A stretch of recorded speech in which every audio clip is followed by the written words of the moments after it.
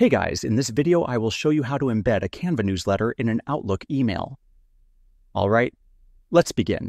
First, open your Canva newsletter design and make sure everything is finalized. Add hyperlinks to all clickable elements. To do this, right-click any image or highlight any text, then choose Link and paste the correct URL. Make sure to link titles, buttons, and images if you want your recipients to be redirected when they click. Once your design is fully linked, go to the top right corner in Canva and click on Share. From the drop-down, select Download. Then choose PNG as the file type. Save the image to your computer. Now go back to the Share menu and choose Create Public Link. Copy this link. You'll need it to make your newsletter image clickable in the email. Next, open Microsoft Outlook and click on New Email to start composing. Add the recipient's email address and write a subject like Your Latest Newsletter.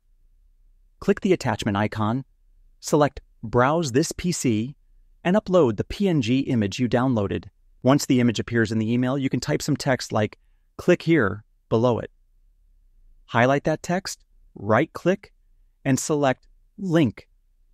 Then choose Insert Link and paste the Canva public view link you copied earlier. Click OK to finish. So that's basically how you can embed a Canva newsletter in an Outlook email.